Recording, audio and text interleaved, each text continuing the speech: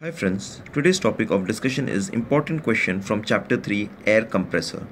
Write uses of compressed air, classify air compressors, define following terms FAD compressor capacity, swept volume or stroke volume, piston displacement, pressure ratio or compression ratio, why work of isothermal compression is less than work of isentropic compression in reciprocating air compressor.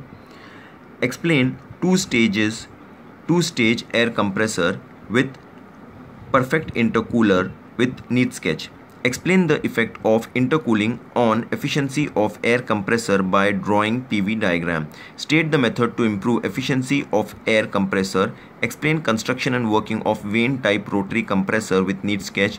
Differentiate between reciprocating and rotary air compressor. What are the different method of energy saving in air compressor? Explain briefly.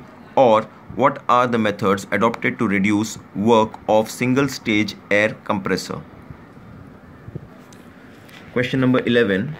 The criterion of thermodynamic efficiency of a reciprocating compressor is isothermal compression, while for rotary compressor it is isentropic compression. Discuss the reason for this. 12th. Compare reciprocating compressor and centrifugal compressors on the basis of the following parameters: adaptability, suitability, mechanical efficiency, capacity of delivering volume. What is the necessity of multi-stage compression?